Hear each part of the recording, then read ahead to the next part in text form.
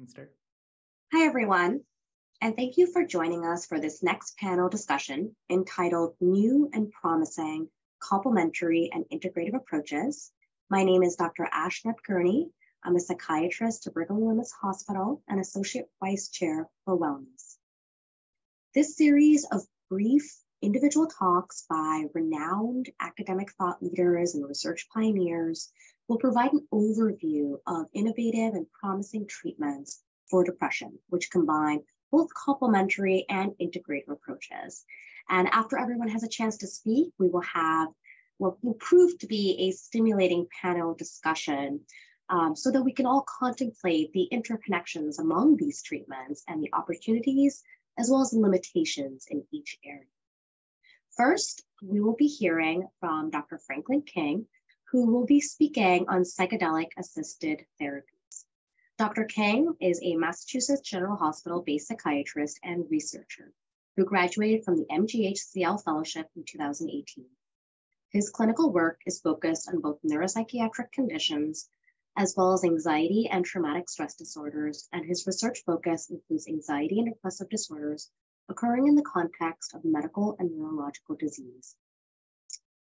In addition to his clinical work, Dr. King is involved in a collaborative care-focused research within the MGH Cardiac Psychiatry Research Program. He is also currently involved in developing a 20-patient study planned to commence enrollment in early 2020 to examine the specific neuroimaging correlates of psilocybin-assisted therapy in patients with major depressive disorder, which has been the first Harvard study involving psychedelics in over 40 years. Thank you, Dr. King. Go ahead.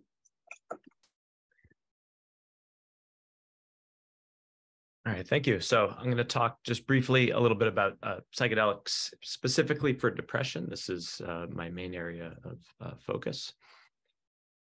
Just disclosures here, and sorry, let me minimize the banner so I can see the slide. So I own personal stock in Compass and Sabine, and I've also received compensation from Sabine. I'm a therapist supervisor on one of their clinical trials, and from Vital, which is a psychedelic education company, as a teacher.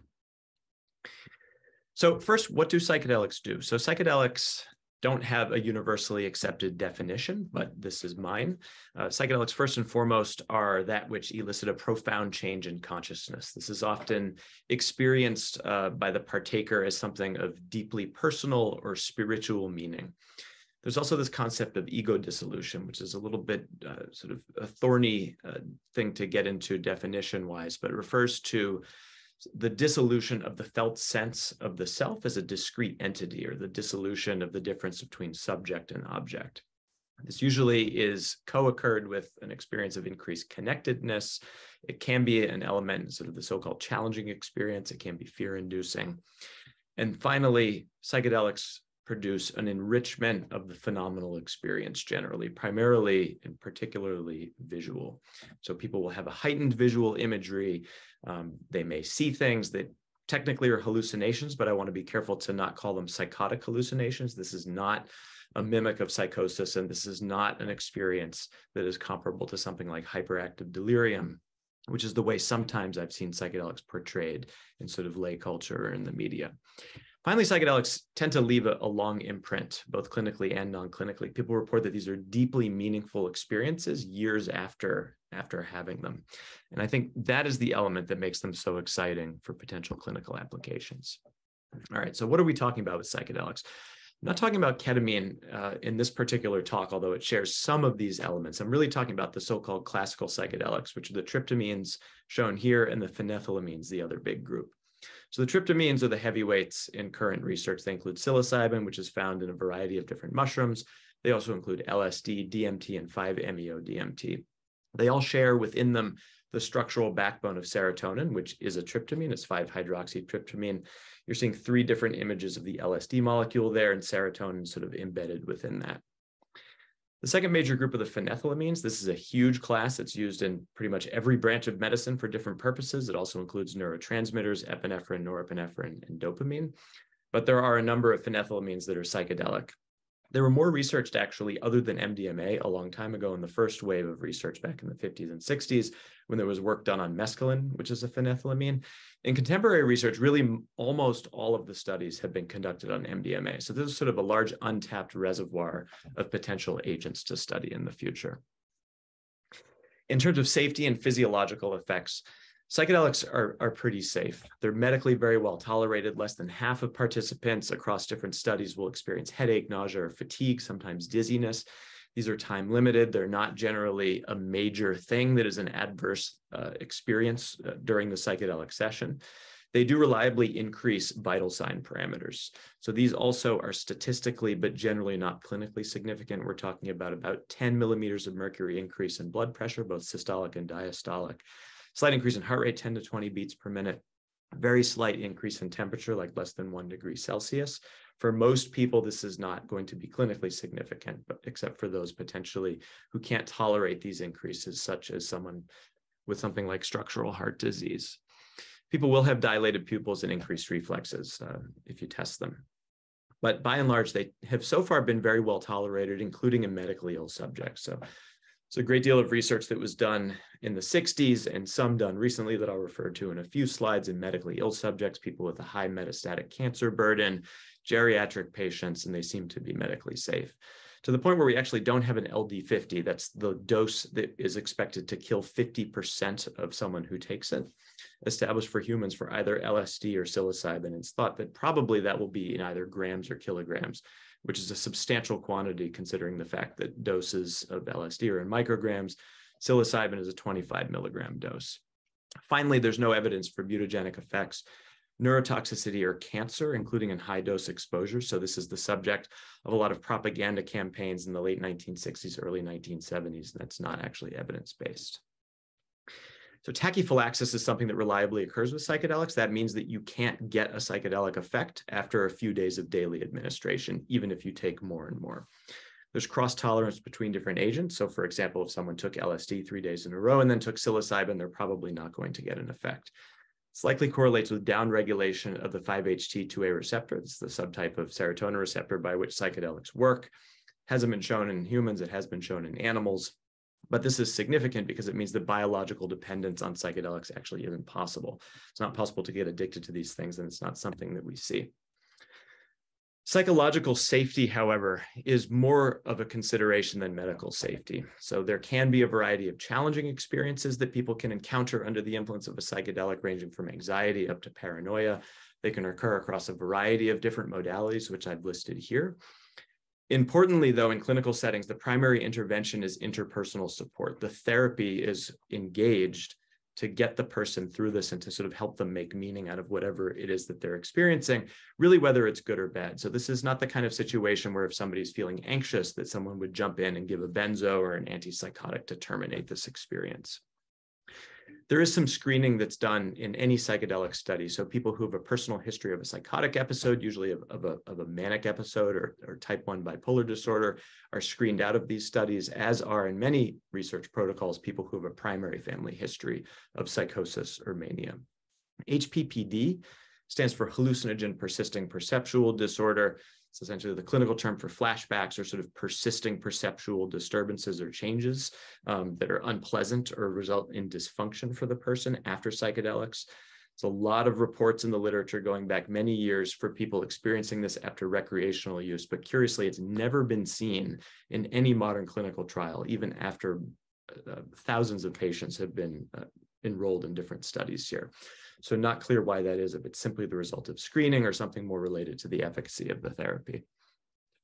All right, so how are these things used? So psychedelics are not just used by themselves. They're always used as part of a specific therapy structure called psychedelic-assisted psychotherapy.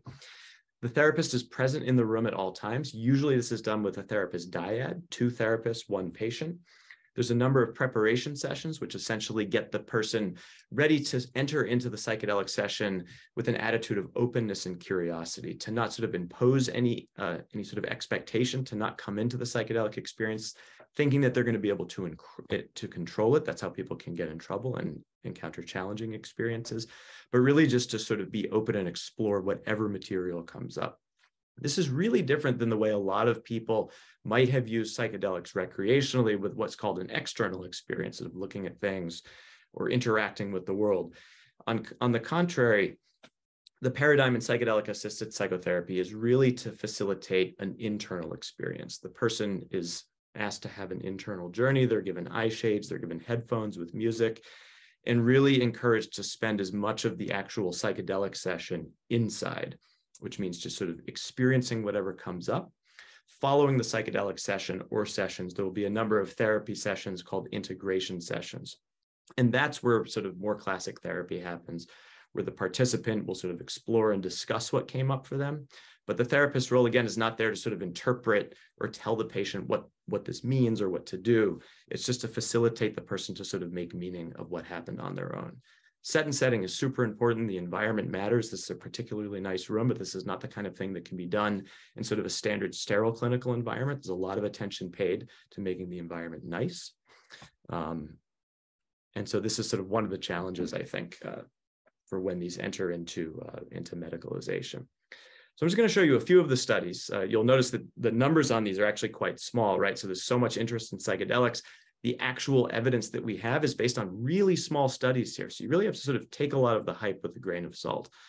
So this first study was a Robin Carhart-Harris study. It was conducted in 2018, open label, so really hard to derive too much conclusions for this.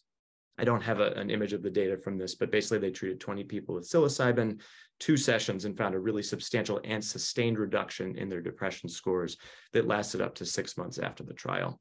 These findings were replicated in a more controlled study, a randomized controlled trial that was conducted by Johns Hopkins, published in 2020, enrolled 27 participants who had severe depression. And at the 8-week mark, that was the primary endpoint of the study, slightly more than half had remission of their depression. Interestingly, in December last year, they published a 12-month follow-up of this study and found that those benefits were sustained. So again, you see this durability of change over time. And you can see on the upper right here, that's the study that I'm talking about. In 2021, this was New England Journal of Medicine paper published with almost 60 participants. This was an interesting study and remains the only one where they compared people given an SSRI and antidepressant as compared to 2 psilocybin sessions. And what they found at the primary endpoint is that both groups responded. So you had the group that was given S-citalopram, had a fairly good response, as did the group that were given 2 sessions of psilocybin therapy. So there was not a statistical separation between these 2 groups on the primary outcome. Again, in this case, it was the QIDS. Worth mentioning, a number of secondary measures, including the Hamilton and some other scores of depression and well-being, all actually were significantly better in the psilocybin group, but that wasn't their primary outcome. This study is hot off the presses. This came out about a week ago, also published in the New England Journal of Medicine, and this is the COMPASS study. This is phase 2. This is the largest clinical trial to date studying any psychedelic, and they enrolled people into 3 arms. I think it was a total of 233 participants. 25 milligrams psilocybin, that's a normal dose, 10 milligrams is sort of a small, moderate dose, and then placebo. Found a substantial difference in reduction in depression symptoms in the group that was given the full dose. But what you can see over here on the right is that there was also a significant difference in the number of adverse events, including suicidal ideation and self-injury. All right, so not a really great safety profile for this. So I have a lot of opinions on sort of how they conducted this, but really this sort of demonstrates, I think, some of the risks that are implicit in this work. In the interest of time, I'm not going to go through this one completely, but this is another area, the depression that occurs in the face of serious medical illness and terminal cancer. This is another really promising area of research, and there were a pair of studies with incredibly promising results published in 2016, looking at end-of-life associated anxiety and depression. Lastly, I just want to wrap up with the challenges, of which there are many to this. Number one is scale and cost, right? So I mentioned 2 study therapists in all of these protocols, a number of preparation therapy sessions. The psychedelic sessions are long. These things last 6 to 8 hours. And then there's integration therapy that occurs after. This is a lot of therapist time up front, and we don't know how this is going to be paid for, who's going to pay for it, and who's actually going to access this. So there's serious questions of equity when this actually hits the market, which is probably going to happen in a couple of years. Secondly, ethical issues, of which there are also a number, right? So psychedelic therapy pulls a lot from indigenous cultures and indigenous practices. And yet these are the very practices that when they are used in indigenous populations continue to be criminalized, including in North and South America. So there's issues of epistemic injustice, there's issues of biopiracy, there's issues of what the field may owe to this group. And then finally, more broadly, I think competing medical philosophies. So this is quite different from really our typical medical model. Psychedelic therapy itself is non-prescriptive. Psychedelic, I think, is more akin to something like a practice-based modality, something like mindfulness, than as a treatment per se. And then finally, this idea of the mystical experience, which is a critical element. So the people that actually have a complete mystical experience are the people that benefit the most in all of these studies. And how do we understand what that is in a sort of more objectivist medical paradigm? So some deeper philosophical challenges to understanding how these treatments work and how we can implement them remain to be seen. And with that, I will conclude, and thank you so much. Thank you, Dr. King. And now we will transition to having Dr. Cassano speak for us. So he will be talking on photobiomodulation and infrared light therapies. Dr. Paolo Cassano is an assistant professor in psychiatry at Harvard University and director of photobiomodulation at the Massachusetts General Hospital Division of Neuropsychiatry and at the MGH Depression Clinical and Research Program. Dr. Cassano has served as principal investigator on multiple studies on transcranial photobiomodulation for several neuropsychiatric disorders such as major depressive disorder, generalized anxiety disorder, mild cognitive impairment due to Alzheimer's disease, and Down syndrome.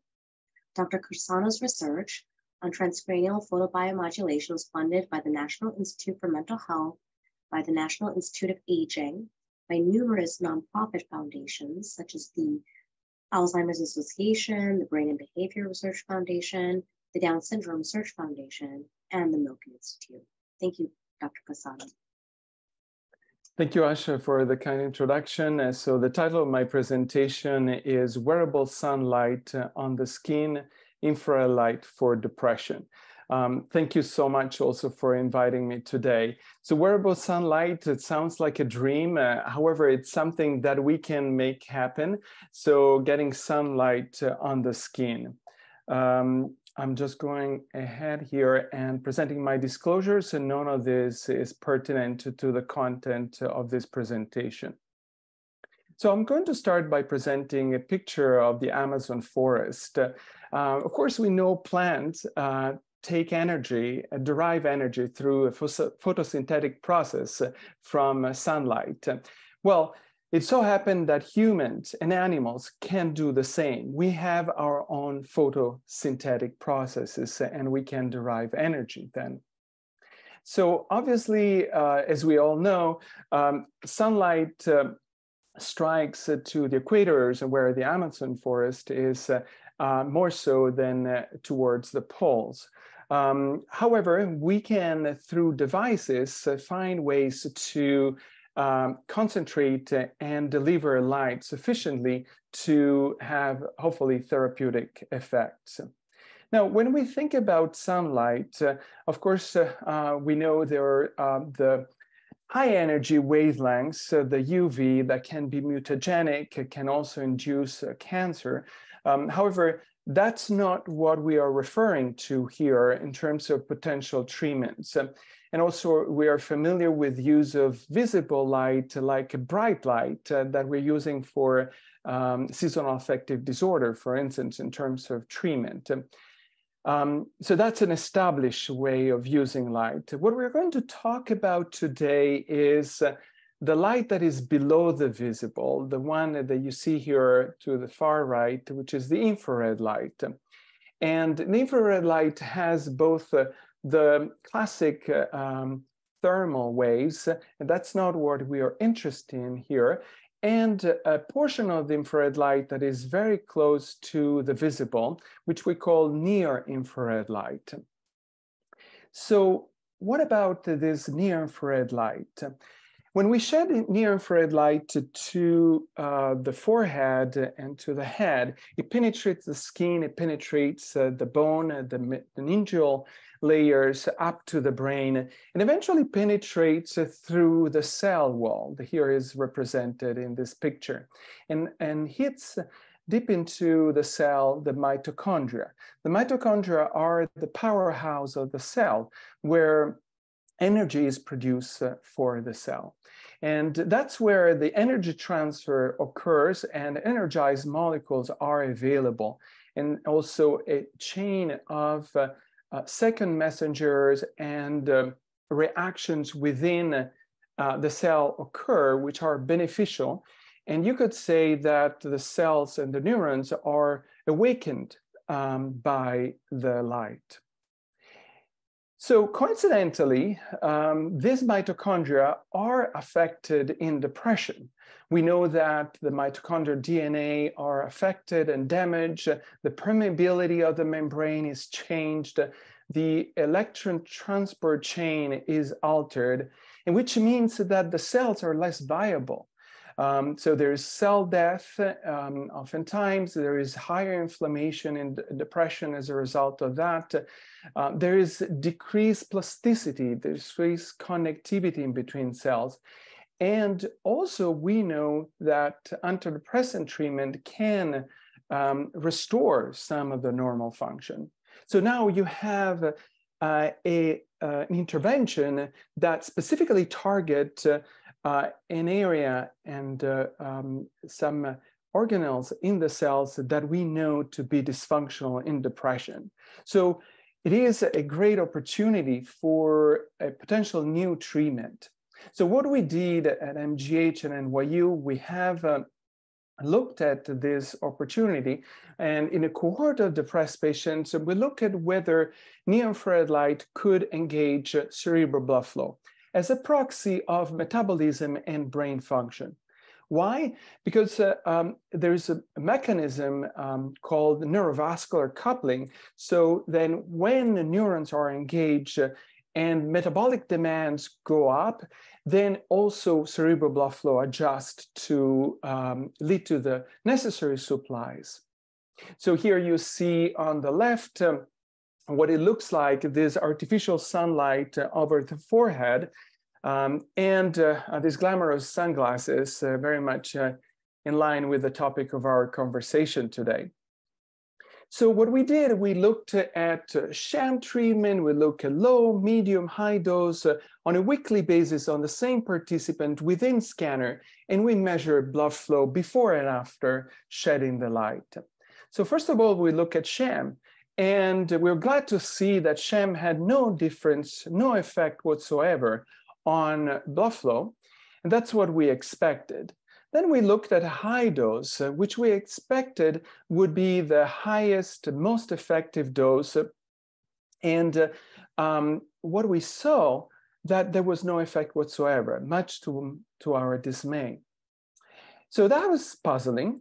Then we look at the low dose, which I thought would be subtherapeutic, too little light to penetrate and have an effect. But we tried again. And again, surprisingly, we saw that there was an effect, but was in the opposite direction, rather, reducing the blood flow. You ultimately looked at the medium dose, and there we saw an increase in cerebral blood flow. So to make this story short, we have run several clinical trials in depressed patients. And we looked at, of course, a clinical outcome, antidepressant effect, and tolerability. And we had mixed results. While this treatment is very well tolerated, the effects were mixed. And just looking at this picture here, you can imagine that different doses might not have clinical benefits if they don't engage at all brain function. With that, I want to use the last minute of my presentation to kind of flip a little bit to the topic here. I'll stay in topic, but I'm thinking we have different expertise here, and I wanted to tell you a little bit about how my path crossed the path of other speakers today, and whether there could be any overlap in these different types of complementary and integrative medicine interventions. I'll start with Maren. Maren and I worked together for several years in the depression program, and Maren is very interested in temperature control and the effect of hyperthermia in depression. I can tell you that from our perspective, that photobiomodulation definitely enhances temperature at a skin level. However, our study, when we looked at brain temperature, showed no increase in brain temperature, if anything, slight decrease, but not any different than sham. Also, thinking about Franklin and his topic over psychedelic medicine, he talked about psychedelics as affecting either serotonergic or glutamatergic system. Here, interestingly, in animal models, it was shown that photobiomodulation could affect glutamatergic system. For instance, here these dots represent in the synaptic space glutamate, which in the stress animal is excessively released, but then is normalized by light. So also for the AMPA receptor, which are the beneficial receptor for the glutamatergic, they are decreased in stress animal, normalized after the light. And the same is true for the glutamate transporter. So interesting overlap.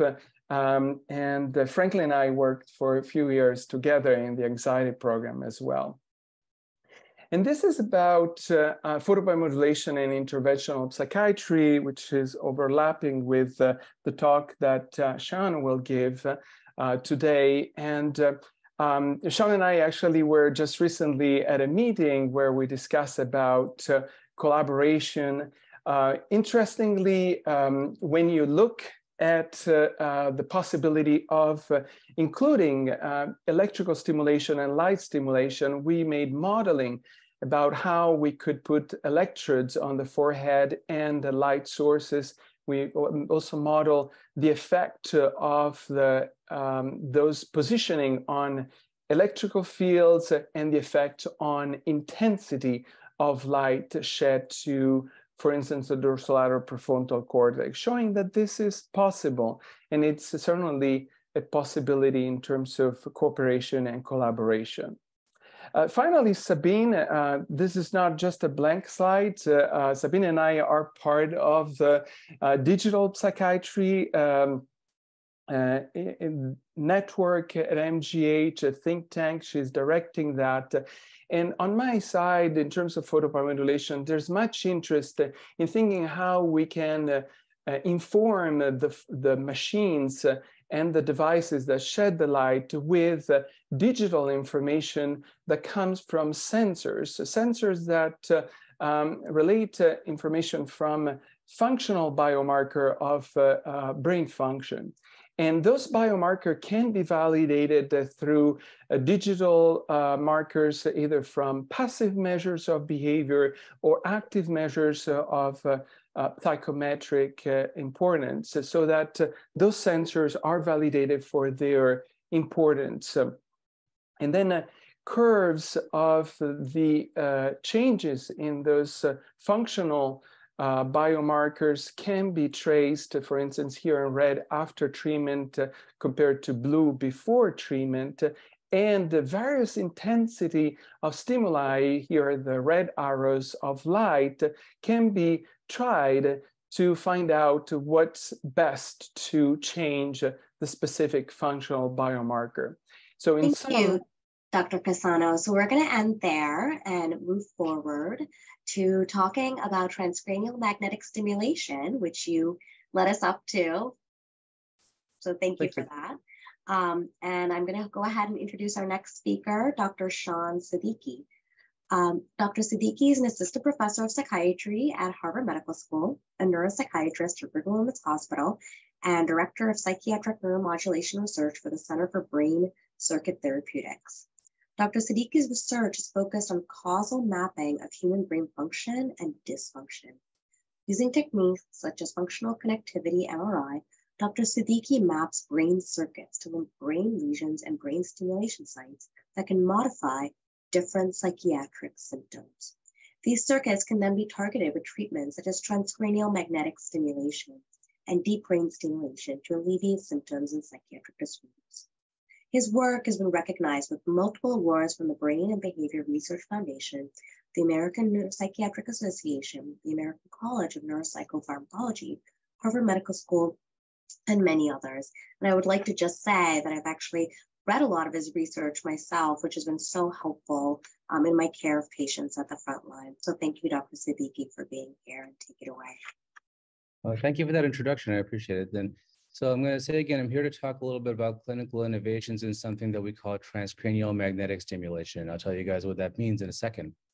Quickly, here's my disclosures, where all the funding comes from. By far, my biggest disclosure is that most of my funding comes from the NIMH, so I'm biased in favor of circuit-based dimensional models of mental illness. I usually start with a quick acknowledgement. This is going to be a really funny joke, but we're running a little bit behind schedule, so I'm going to move on. But just trust me, you were going to laugh. I'm going to start by talking about exactly what transcranial magnetic stimulation is. So this thing we call TMS. So it uses electromagnetic induction to activate specific parts of the brain. You guys might remember learning in physics class that magnets can activate electricity. You might remember learning in biology class that electricity sends signals in the brain. And so we bring all these things together to modify signals in the brain. And these effects are believed to propagate to related brain regions. So for example, this is what our rig looks like. You can stimulate a specific spot, and then it activates neurons that are distributed across different parts of the brain. A clinical TMS protocol can then actually induce long-lasting changes. Traditionally, this requires about 30 treatments over 6 weeks, but we're getting this faster and faster, and I'll tell you guys about that a little bit later. And in that vein, I want to talk a little bit about a brief history of brain circuit therapeutics, specifically for depression, but this applies to a lot of other mental illnesses also. I'd like to start with 1937, when James Papes described a brain circuit for emotion, which we now call the limbic system. Some might say that the history of this field started 1,000 years earlier with the medieval physician Ibn Sina, who described the idea that different brain regions can be involved in different mental illnesses, or even 1,000 years before that, when the Greek physician Galen found that different brain regions do different things and damage can actually affect behavior. But I'm going to start with 1937 because that's easier. In the 1950s and 1960s, Geoffrey Knight in the UK and Thomas Valentine at Mass General started actually disrupting this circuit neurosurgically. They would go in and burn a hole in specific parts of the circuit to see if we can potentially modify behavior. And it actually was an effective treatment for depression. And then in the subsequent decade, Robert Robinson in Iowa found that lesions to the left dorsolateral prefrontal cortex, or DLPFC, can actually cause depression. So I'll say that again. Lesions to the limbic system can treat depression. Lesions to the prefrontal cortex can cause depression. And subsequent neuroimaging studies found the same thing. Depression was associated with decreased activity in the prefrontal cortex and increased activity in the limbic system. So in the 1990s, a group of neurologists and neuropsychiatrists at the NIH started treating depression using TMS to the left dorsolateral prefrontal cortex. The idea being, if breaking it causes depression, if depressed people are underactive in this area, then let's stimulate it to treat depression. It turns out that it works. And so what do we do this in the clinic? I often discourage people from thinking about TMS as a treatment per se. It's rather a tool that's often used to deliver treatment. I often liken it to psychiatric laparoscopy. You could, in theory, use it to target anything in the brain for any symptom. At this point, different TMS targets and coils are FDA cleared for major depressive episodes since 2008, migraine with aura since 2013, obsessive compulsive disorder since 2018, and nicotine use disorder since most recently in 2020. And I also discourage people from thinking of TMS as ECT light. TMS is not similar to ECT. There are a lot of differences. The only thing they have in common is they're both procedural treatments for depression. But they have different potential clinical applications. TMS also works, like I said, for OCD and nicotine use disorder, whereas ECT was sometimes used for mania and schizophrenia. But depression is really the only thing that's in common right now. The mechanisms of action are probably different. TMS is targeted, whereas ECT is diffuse. And the tolerability and feasibility is different. So I often tell my trainees that if I am admitted to your inpatient unit with severe suicidal depression, I would want ECT. Give me the most effective treatment we have. But in any other circumstance, I would rather have TMS, because with TMS, it's easy to tolerate. There's no anesthesia. There's no cognitive side effects or confusion like we have with ECT. So you can walk in, get a treatment, drive back home or drive back to work and go on with your day. And then patterns and predictors of response can also be different. But the question is, does it actually work, right? Does it actually tell us something useful? Or can we actually make our patients better? So in the real world, there are some important questions that we ask about TMS, like, is it covered by insurance? Well, yes, most of the time. If the patient's failed at least 4 antidepressants, it's usually covered. If it's, and now that's getting down to, in Massachusetts, most of the time they'll even cover it with 2 antidepressants, and in other states that's expanding further and further. And any psychiatrist can tell you we have a lot of these patients. Next question is it safe? People worry about the seizure risk with TMS. The seizure risk is actually lower than it is with Wellbutrin, which is a common medication that we prescribe without any further monitoring. And the headache risk is lower than it is with Prozac, which is another common medication that we prescribe. In general, TMS is quite well tolerated and quite safe. Is it effective? It's actually much more effective than trying another medication. For somebody who's failed multiple medications, if you failed at least 3 antidepressant medications, the chance of responding to the 4th one is less than 20%, probably around 10%. For the same patient, the chance of responding to TMS is about 50 to 70%. So it's actually quite effective. The next question, is it expensive? Well, it is expensive, but it's similar to the cost of about 2 years of Abilify as an adjunct, which is less effective. The most difficult thing for people in terms of feasibility with TMS is usually the parking. Most common reason for people to tell me they don't want to get TMS is because they don't want to deal with parking in Boston. And then which patients are most appropriate then becomes the $1 million question. Who should we send for this treatment beyond just anybody with major depression? So this becomes a question of what is next in this field? What are we trying to figure out next? So I'll tell you a little bit about what's on the horizon. I won't get into the technical details, but the most recent FDA clearance we've seen for TMS was just 2 months ago, September 2022, when they cleared a novel rapid-acting TMS system for treatment-resistant depression. I've disclosed my conflict of interest. I consult for the company that makes this system. There were 2 key optimizations here. Number 1 was the dosing pattern. Rather than giving these treatments over the course of a month, they took all the treatments we would normally give in a month and they gave them in a day. And then they did it again on day 2, and day 3, and day 4, and day 5. And the remission rates we were seeing in a month, we were now seeing in 1 day. And then again, day 2, and day 3, and day 4, and day 5. So it was quite effective and quite rapid. We'd never seen such rapid remission for major depression in psychiatry. This has since been replicated in a clinical trial. They also incorporated personalized image-guided targeting for depression. So the important thing is this is for depression. It works for depression, but this is just the tip of the iceberg. If we can target the right circuit for depression, we should be able to do it for other things too. Here's the kinds of results they were getting. On a patient would start out quite depressed. This is the remission criterion. By day 3, most people were in remission. By day 5, almost everybody was in remission. Again, and this was sustained for at least 5 weeks. Now they've done subsequent studies up to 6 months or even 12 months and found that it's sustained. Now, I told you part of this was dosing. Another part of it is targeting. So we looked at the targeting part specifically. We know that the optimal targeting strategy is based on connectivity to a brain region called the subgenual cingulate, which we believe to be involved in depression. We stimulate a circuit that's connected to it. So everybody has that in a slightly different place because we're all different. My brain connectivity is different from your brain connectivity. And so we can map that in each person and say, oh, look, here's your personalized target, that little blue spot. And we compare it to somebody's actual target, which is the black spot, look at the distance, and we find the closer the patient's optimal target was to their actual target, the better they do. So this really gives us the ability to personalize treatments to individual people. We've shown this in our lab. This has been shown independently using in the same sample size with the same effect size by an independent group in Australia, and now also potentially by an independent group in Canada, which is not yet published. So I think that we're pretty convinced that this is real. So this suggests that we can map treatment targets. We've done it for depression, but we can also follow the same model and apply it to other disorders. And I'm not going to get into the details of the methods, but I'm happy to answer questions about it. But if we take the same path that we use to find treatment targets for depression over the last 30 years and apply them to other disorders, we find treatment targets for all sorts of things, from mania to nicotine use disorder to alcohol to aggression to depression to PTSD to OCD. And we find the optimal targets are slightly different from each other based on these brain mapping techniques that we use to try to find them in a causal manner. This is just a quick little sampling. We've actually, the literature has quickly exploded into a much broader range of potential targets. So that's what's on the horizon. We're hoping that we'll start to be able to use this approach to treat, hopefully, a wide range of mental illnesses very effectively, not just depression. But I would love to take any questions, and I think we're going to have a discussion panel at the end to talk more about that. I'm happy to talk about the technical details or the clinical applications, et cetera. Thank you. Thank you, Dr. Siddiqi. So for now, we're going to transition to the topic of whole body hyperthermia and hot yoga. And I'm going to invite Dr. Maren Nyer up to the stage here to speak. Dr. Nyer is the Director of Yoga Studies and the Associate Director of the Research Coordinator Program at the Depression Clinical Research Program, Massachusetts General Hospital.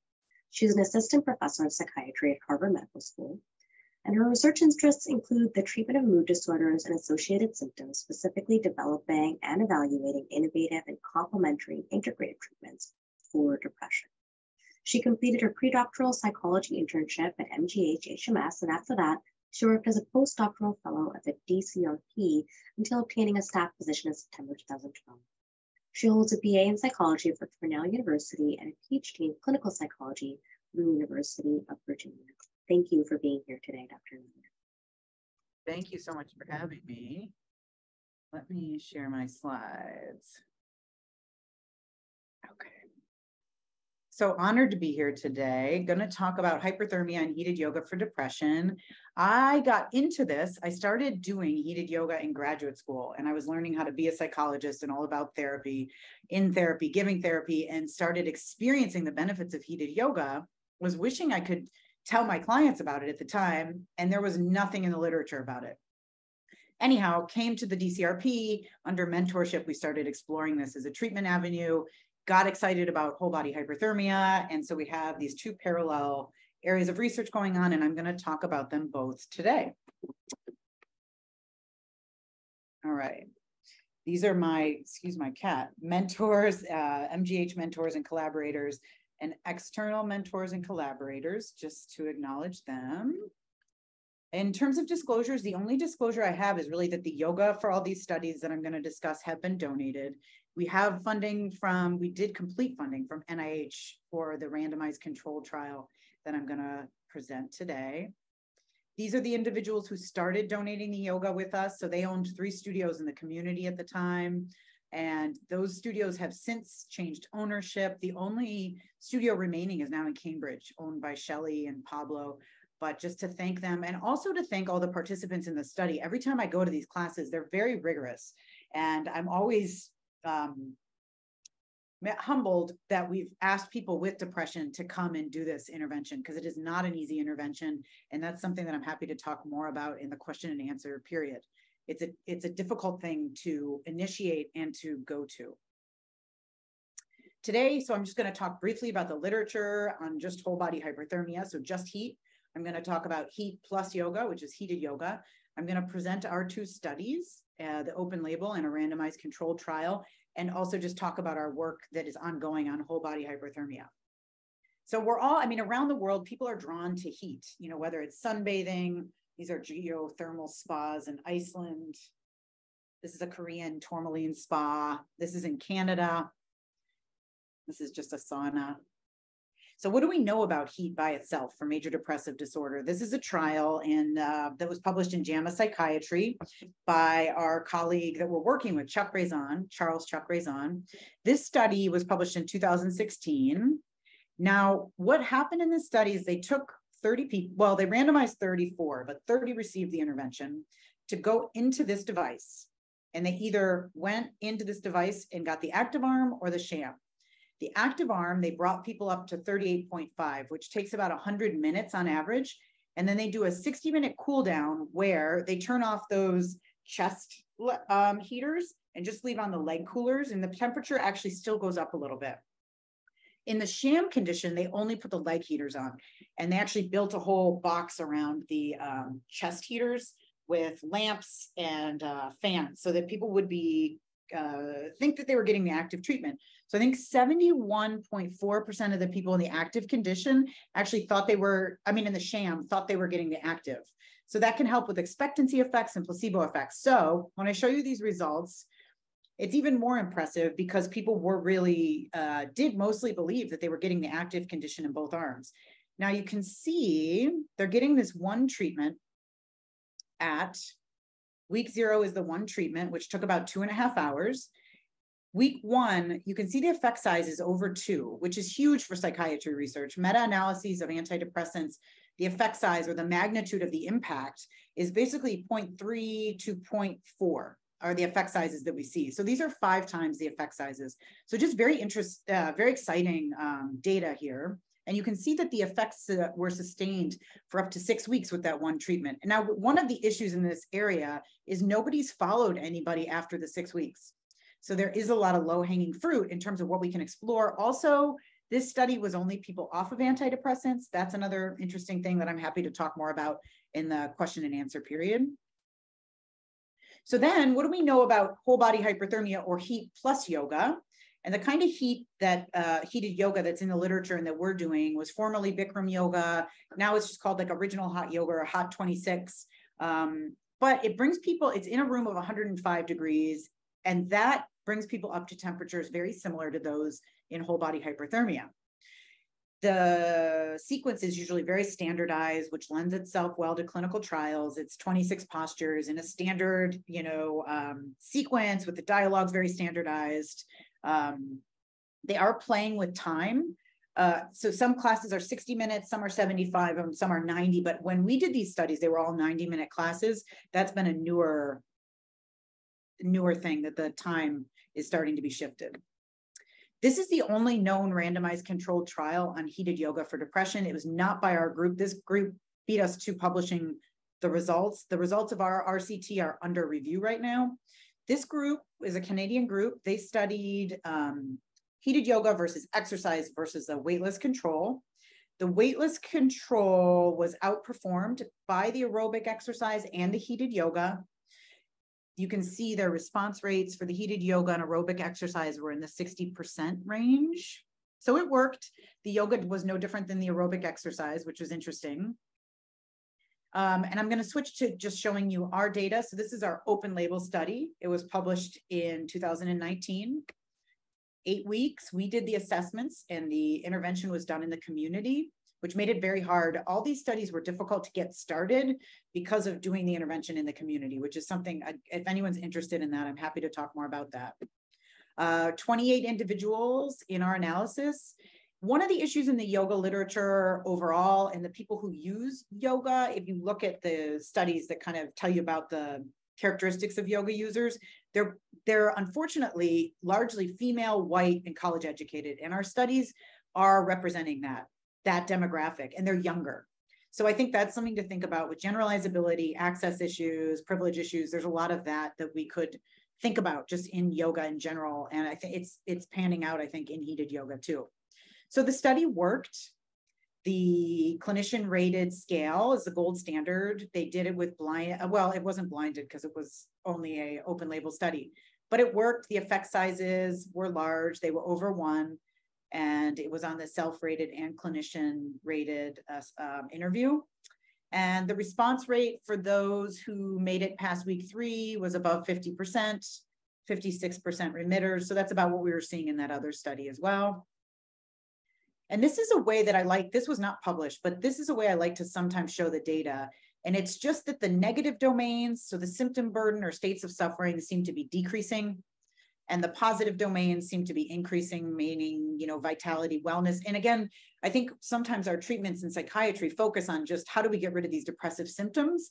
But then you're sort of thinking to yourself, well, how do you treat, other than positive psychology or, things like that? It's like, do we give people a path to wellness? So in this, you're seeing like hopelessness wasn't significant, but it goes down in the right direction. Anxiety, negative affect, impairments in cognitive and physical functioning go down across the board. I just like to think about that as reduced suffering. Like they're all just proxies for people not suffering as much.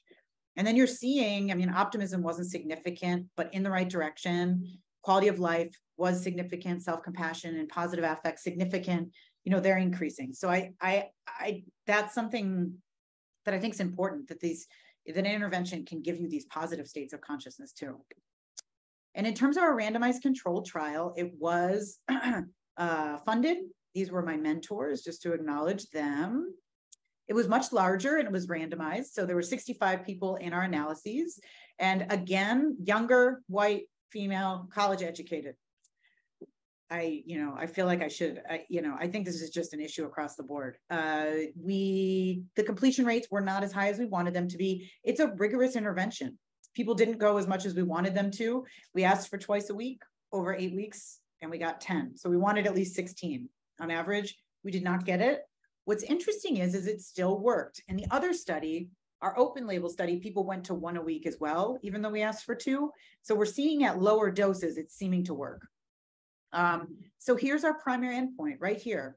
The yoga group significantly outperformed the wait list. The yoga group is the red line, the wait list is the blue line. Large, very large effect size, over 1. It was not, one of the things, just to keep in mind, it wasn't an active control group. So that is something to keep in mind. That's a next step that we need to do.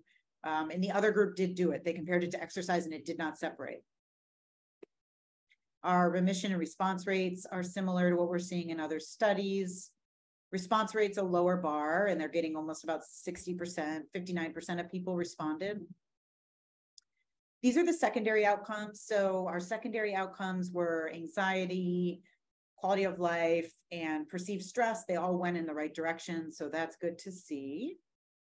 And I'm going to transition just talking briefly about our whole body hyperthermia research. This is our MGH team. These are our wonderful research coordinators who are making this whole thing possible. And these are our external collaborators. And Chuck Raison, whose study that I was just talking about, that's him on the right. And all of these individuals have been heavily involved. So Simi Foster is working on our group. She has a K23. We just started enrolling last week after years, and I mean years of trying to get this started due to FDA regulations. The device is considered a significant risk device due to cancer studies that bring people up to 104. So we have to have a monitor and an IDE, and it's been very difficult to get started. She's going to replicate Chuck's randomized control trial with a larger sample. She's going to include people on antidepressants, which is interesting because that hasn't been done. And she's going to look at biological mechanisms, so inflammatory signaling and heat response on a cellular level as a mechanism for the antidepressant effect. Here is the email if anybody is interested. I think we actually already have a wait list. I'm going to knock on wood. We already have like 60 phone screens and we just opened up enrollment. So I am crossing my fingers that we actually don't have a problem enrolling because we've had such trouble getting this study launched. So that would be amazing. And to actually just say thank you to Osher, we are very grateful to be supported by the Pilot Fund for a pilot study of using whole body hyperthermia to look at long COVID. We have reason to think it works. It helps with other fatigue-related illnesses. We are going to use Ashley Mason at UCSF. There she is. She uses sauna instead of the whole body, the Heckle hyperthermia device, because it's not as heavily regulated by the FDA. So we are using this sauna device, and we are going to study whole body hyperthermia for long COVID with the same protocol that Chuck used in his randomized control trial. We are going to be using Oura rings. I have one on. She has donated us these Oura rings that are going to allow us to measure sleep and heart rate and temperature. And we're going to do inflammatory markers as well. And we're excited to get that started in addition to Simi study. And that is it. Thank you all so much. Thank you, Dr. Nyer. And now we're going to be transitioning to the talk of our final speaker on digital innovations. And Dr. Sabine Wilhelm will be talking to us today.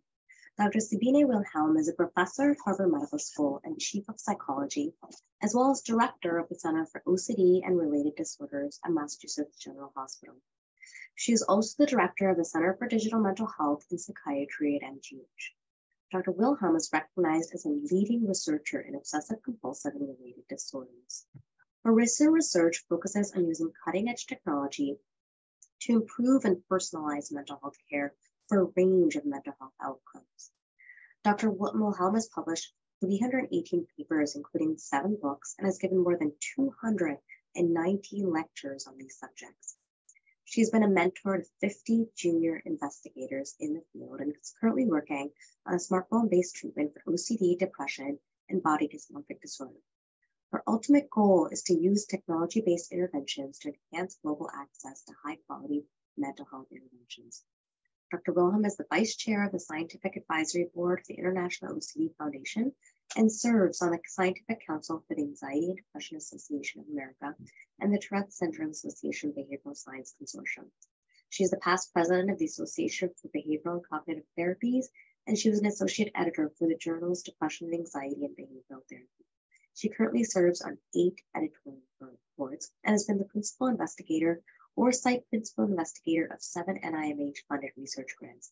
She is also the principal investigator of several privately funded clinical research studies investigating medication, cognitive behavioral therapy, digital services, and other treatments for a range of psychiatric disorders in children and adults. Thank you for being here with us today, Dr. Thank you so much for your nice introduction.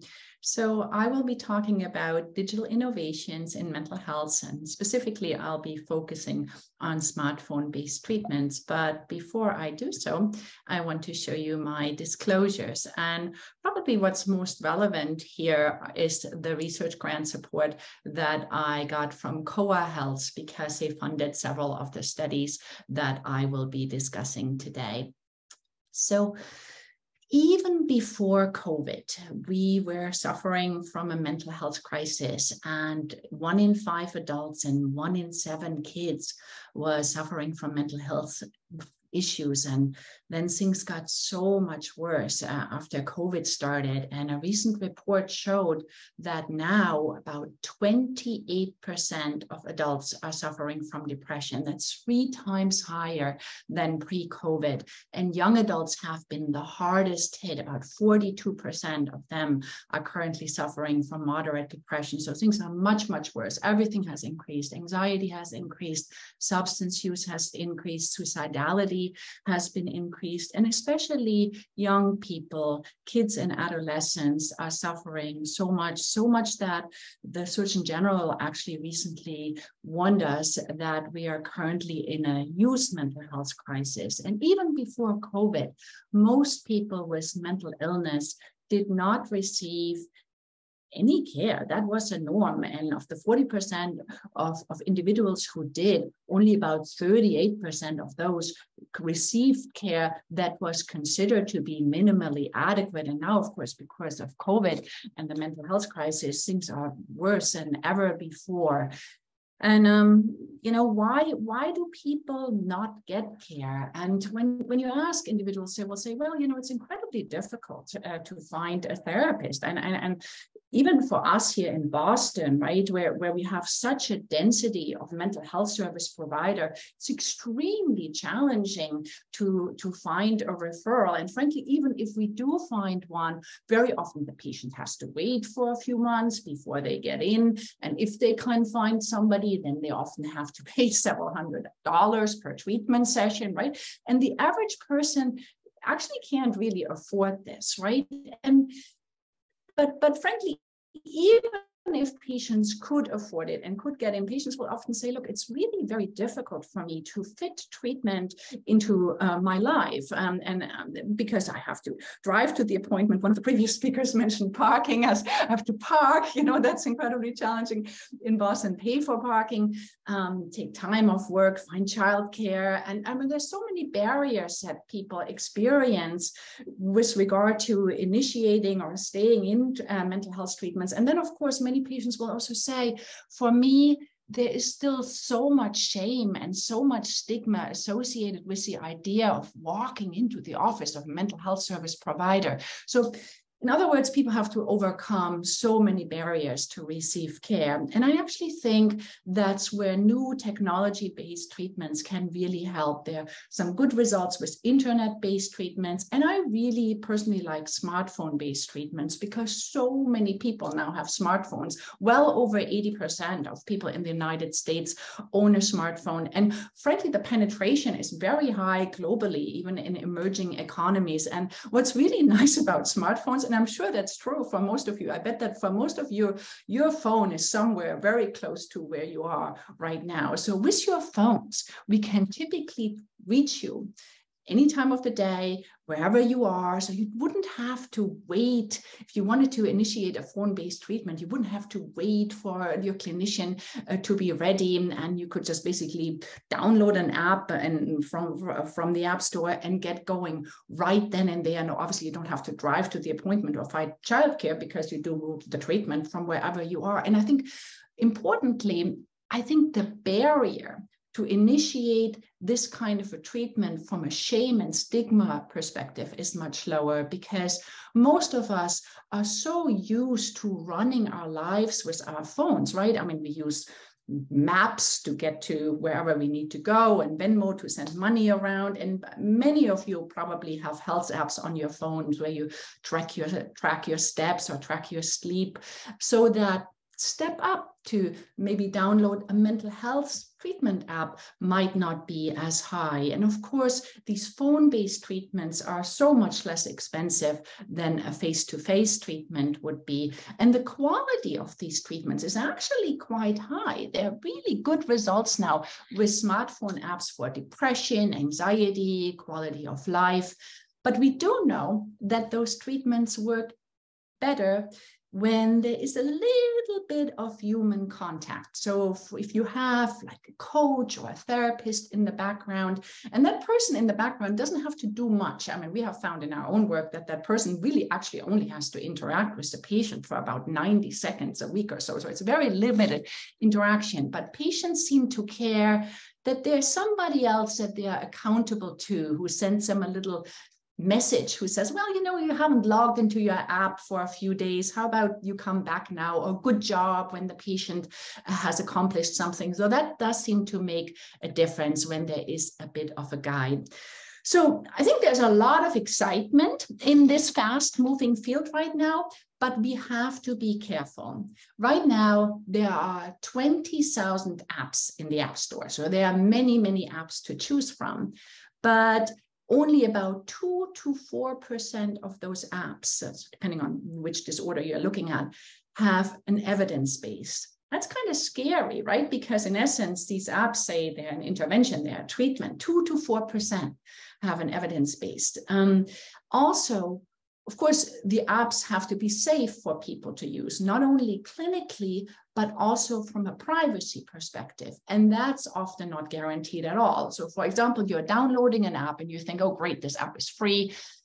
And then it's actually not free, because in essence, you are paying for this app by handing over your personal data, right? And the app developer is using your data and selling them to third parties. So privacy is an issue. And then engagement is also an issue in many apps. So very often patients will download an app and then they never come back to it, because they will say, well, this was really clunky to use. It wasn't fun and engaging. But fortunately, there are now ways that can help you to maybe find some tools that you would like. So if you're a patient or if you're a clinician, I encourage you to check out some of these websites here. So One Mind Cyber Guide, for instance, is a website where you can, and I should say I'm on their scientific advisory board, but it's all donor funded. But anyway, it's a website where you can just type in, for instance, I'm looking for an anxiety app, let's say, and then it will give you a number of tools, and it will tell you how well they are doing with regard to their evidence and, you know, their privacy policy and engagement. And the other websites here, I like them as well, like Mind Tools and Orca, and the app rating system from the American Psychiatric Association is quite nice as well. People sometimes ask me, what about the FDA? Is the FDA involved? And the FDA is really just starting to get involved in regulating this field. I mean, it's a very difficult field to regulate.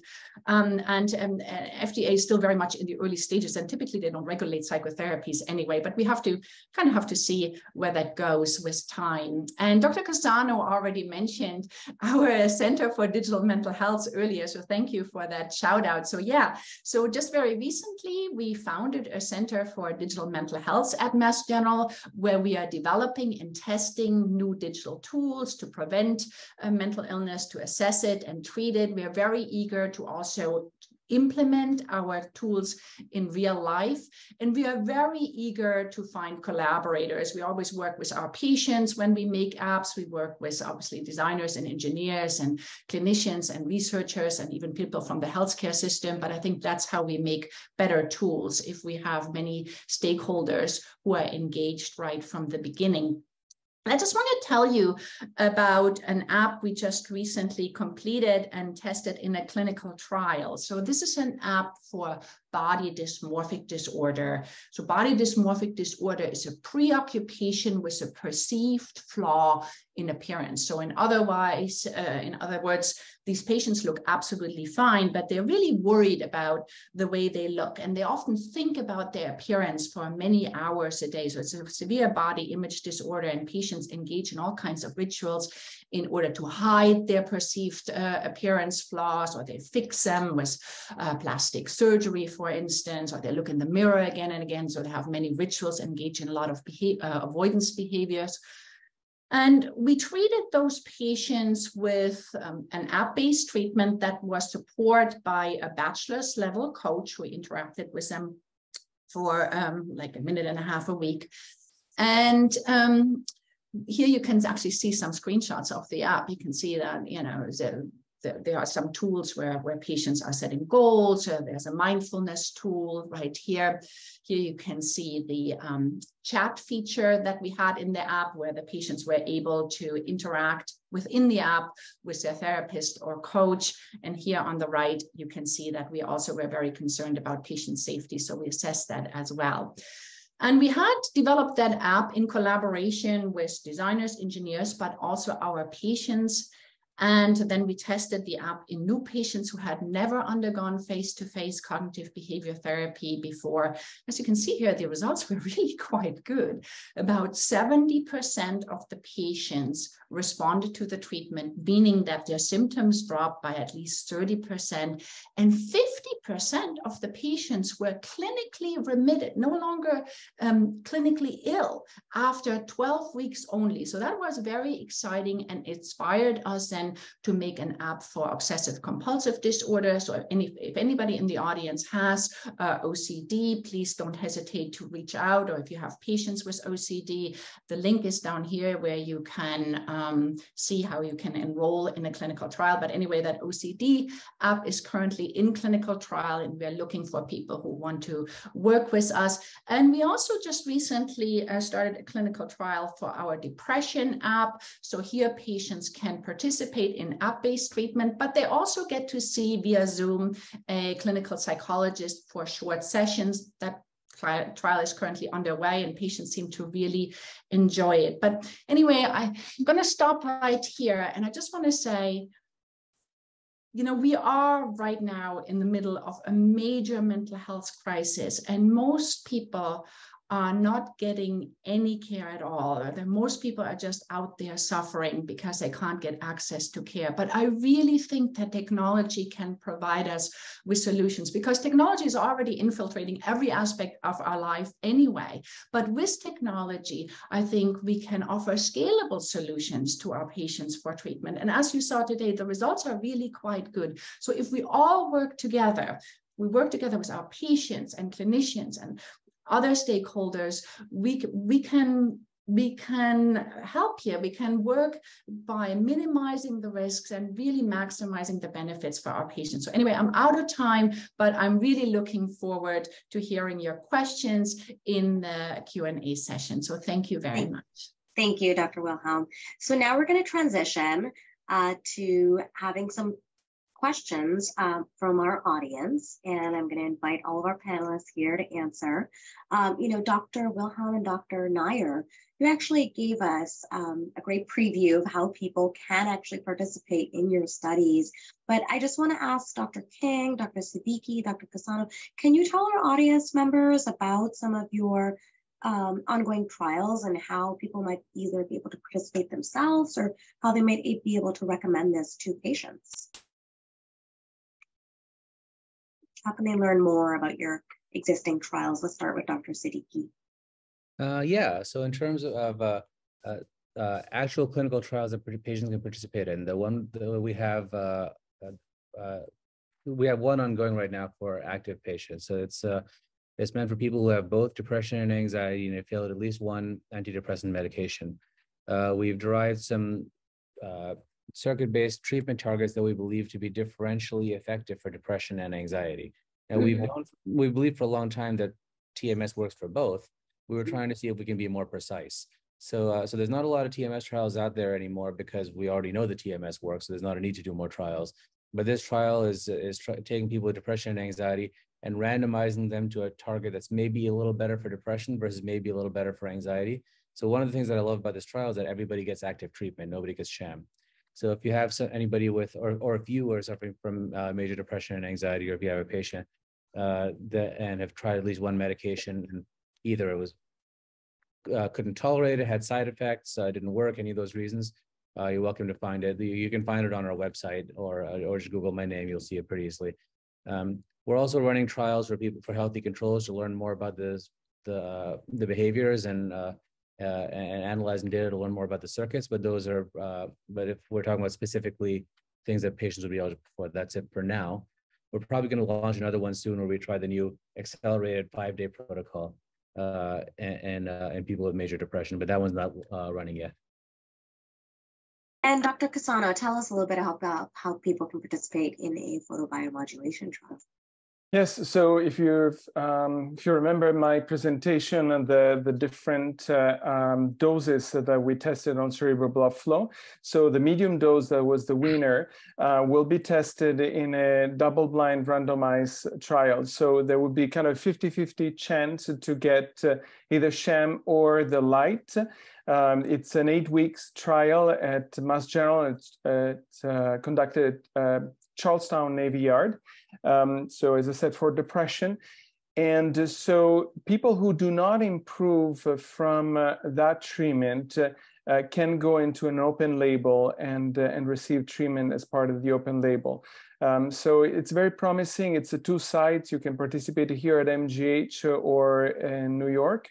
You can Google my name or reach out directly to our group on neuromodulation at Mass General. And Dr. Kang, tell us a little bit about your trial. Yeah, so my actual direct involvement in my studies are really just beginning to get going. In terms of, we haven't even started. And I'm working on a couple of studies, particularly with psychosomatic disorders, so irritable bowel syndrome, fibromyalgia.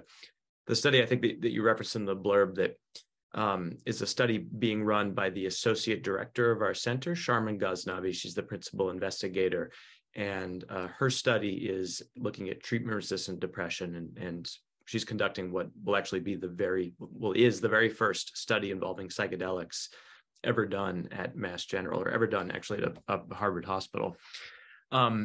If you go to the Center for Neuroscience of Psychedelics webpage, there is a section called Current Research, and you can contact the research coordinators. It is currently enrolling, so people have to meet criteria for treatment-resistant depression, and it is enrolling right now, so you can look into that. And most likely in coming years there will be many more, but just this psychedelic treatments, just for those in the audience, I think it's important to note here, all of these psychedelics right now are Schedule I substances, which means according to the federal government, there's no recognized medical use, they're illegal.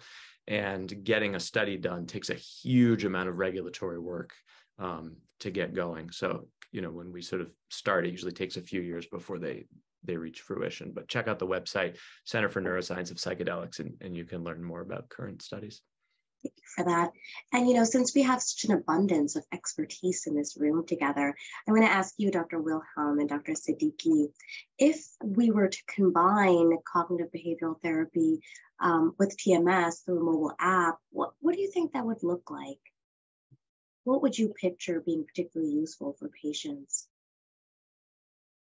Yeah, I think there are a lot of ways to think about this. With TMS, we believe that we're activating some cognitive control type circuits, which should, in theory, help patients be more engaged with CBT.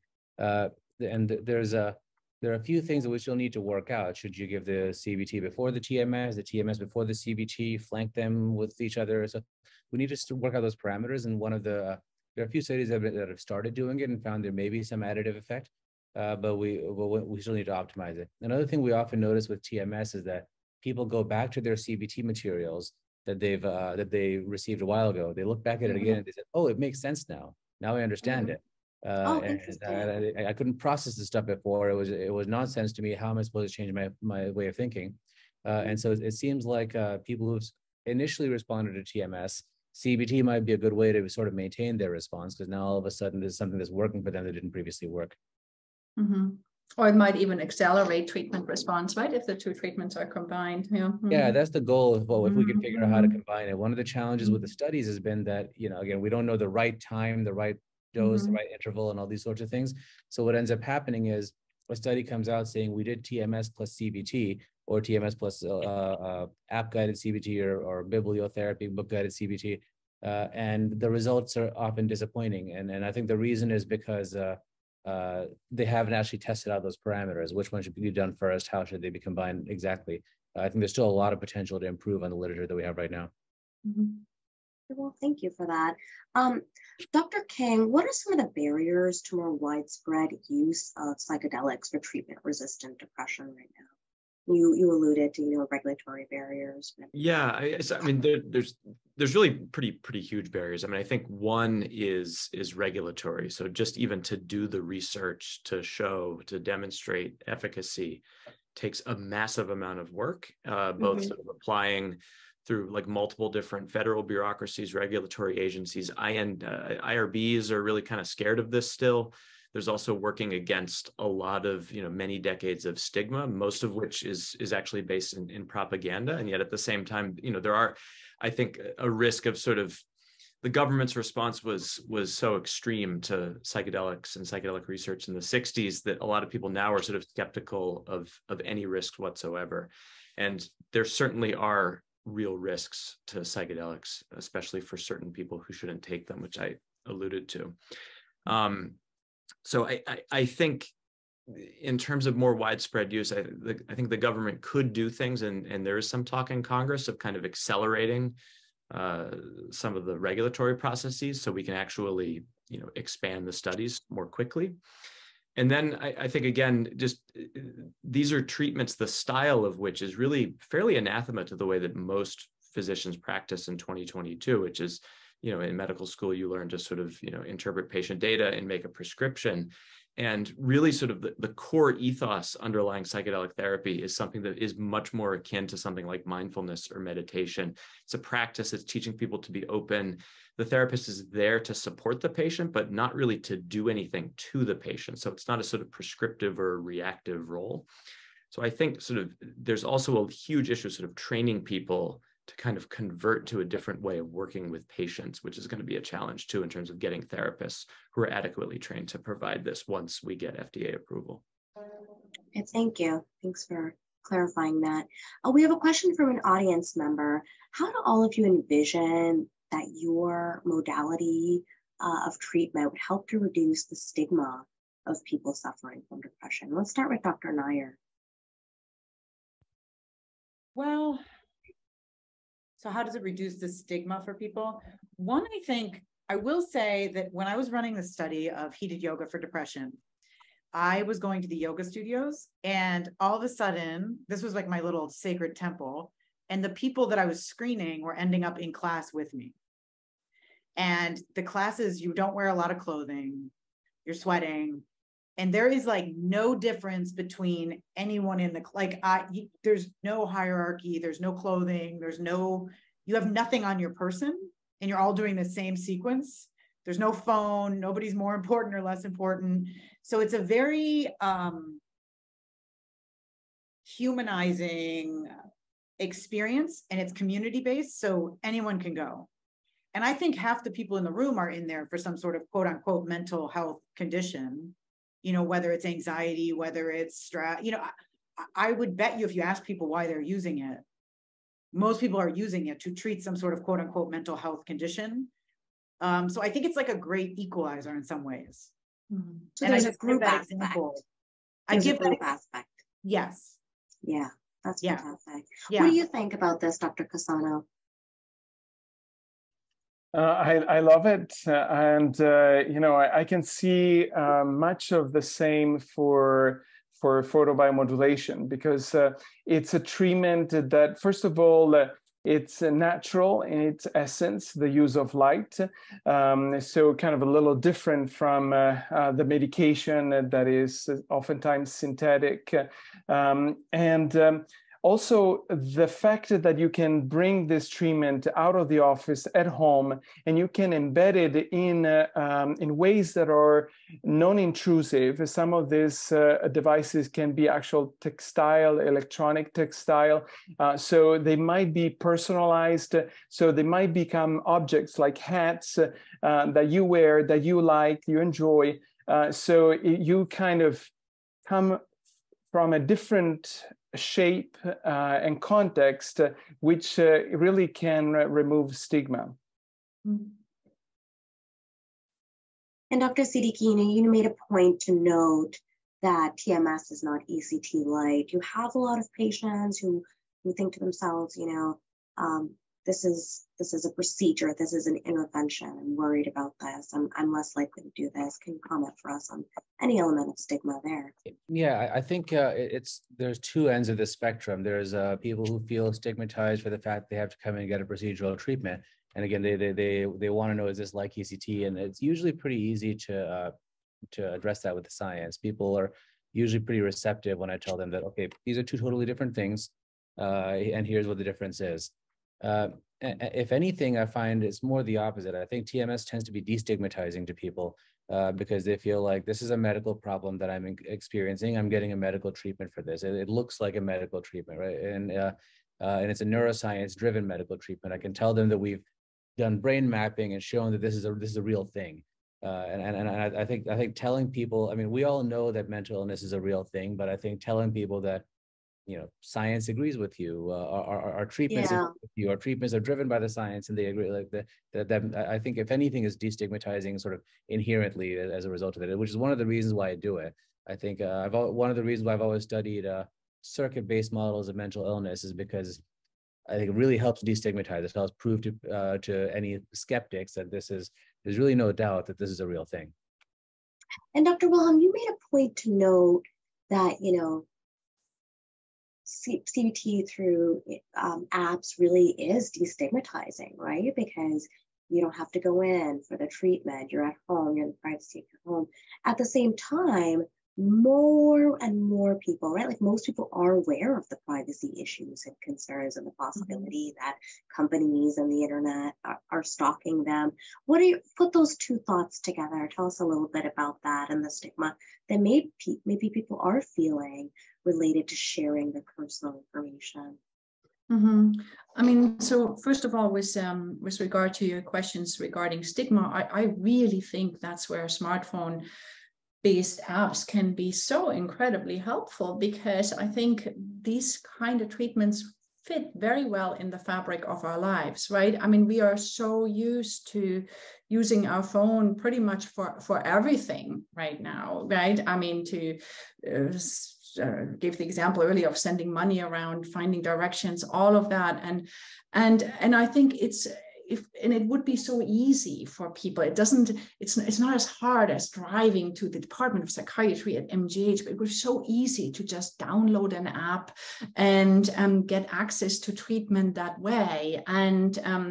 And actually, I think we can also reach different populations that way, right? I mean, people who have traditionally suffered the worst mental health outcomes, such as people who are living in more rural communities, the Latinx and the African American population, they typically have the worst health outcomes and the worst mental health outcomes. And we know that they are much more likely to use digital tools to access care than to walk to go to a therapist, to walk into an office. So I think we can reach other population, we can reach them more easily. And then with regard to the privacy issues, I do think that's something that we need to be a little bit careful about. But that's why I showed you those different websites, right? I think it's very important that you don't just kind of run with any tool, but that you educate yourself a little bit with regard to what that tool is like. Is there evidence behind it? Is your privacy protected? And also, is it fun to use, because you don't want to get bored with it and drop out after the first attempt. Thank you. Thank you for clarifying that. For all the panelists, we have a question about how you combat the misinformation that surrounds your modality. Dr. Dr. King, what are your thoughts about that?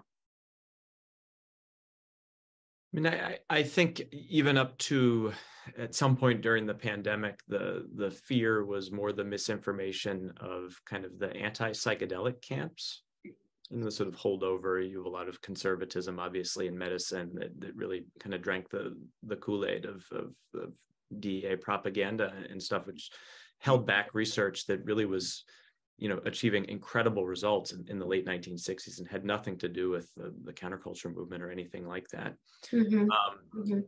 And so there was sort of a real concern that, like one sort of adverse outcome would get blown out of proportion, sink the whole research area. I have much more fear on the other side of the equation now. I feel like, you can't open a major newspaper or media outlet without hearing about psychedelics almost daily at this point.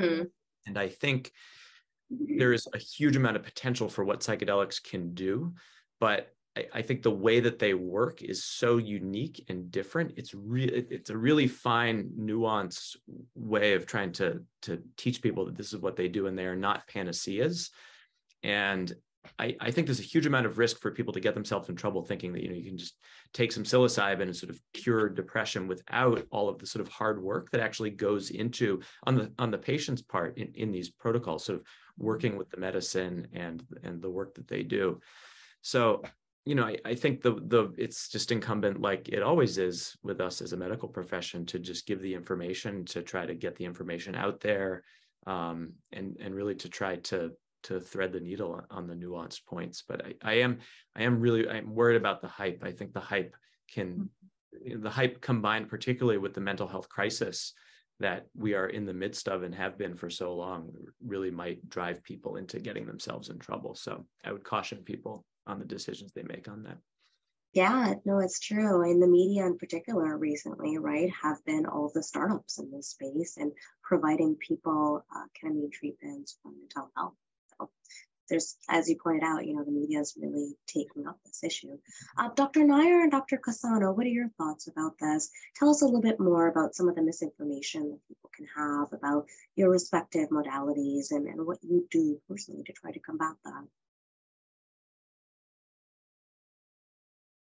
I can say quickly. So when I first started studying heated yoga, there were two case reports in the literature in PubMed. One was about a psychotic-induced episode of heated yoga, and the other was about a seizure induced by overhydration. And I think people are very scared about heated yoga for pregnant women. I think a lot of my mentors, and rightfully so, they'll remind me how challenging it is, and sort of that it's not safe for everybody. And we have tons of exclusionary criteria, and you have to be careful about hydration, and are stimulants safe, and people shouldn't have heart conditions. It's really rigorous what we're asking people to do. That being said, I don't think there's a whole lot of literature. There's no research really on who, so people will say to me, like, what kind of yoga should I do? And I'm like, we've never compared heated to non-heated yoga. So we need, like, I might like heated yoga. I sort of think heated, but that doesn't mean it's going to work for everybody. So I just think we need studies comparing the two. And since there's not a lot of studies of it, it's like on some part of me wants to be like, oh gosh, like be safe, like it's intense in there, make sure you have your doctor's approval. And then the other part of me is like, well, people are doing it all over the world and they're okay for the most part, so I don't know. I just think because it's so new, I'm a little bit like, I don't know. I think people need to listen to their own bodies and make sure that they do talk to their doctor and think about any challenges. But that being said, like the first 3 classes, you go through this like acclimatizing to the heated environment. So it feels really challenging. And Chuck Raison, who we work with, talks about this adaptive stressor model where he believes that like anything that really sort of these interventions, and sort of much like psychedelics, there's like an acute stressor that you go through that then causes these antidepressant effects, but they're intense. So sort of like the more intense it is, maybe the greater the antidepressant effect, but then you're putting your body into this intense experience. So yeah, I think that's kind of for that. So sorry to cut everybody off. We're actually at the end of this session. We're going to have a 10-minute break, and then we'll have a session on connecting to social and natural ecosystems. I invite everybody to join us there. Thank you to all of our experts today. Really enjoyed those talks. Goodbye, everybody. Thank you so much. Thank you.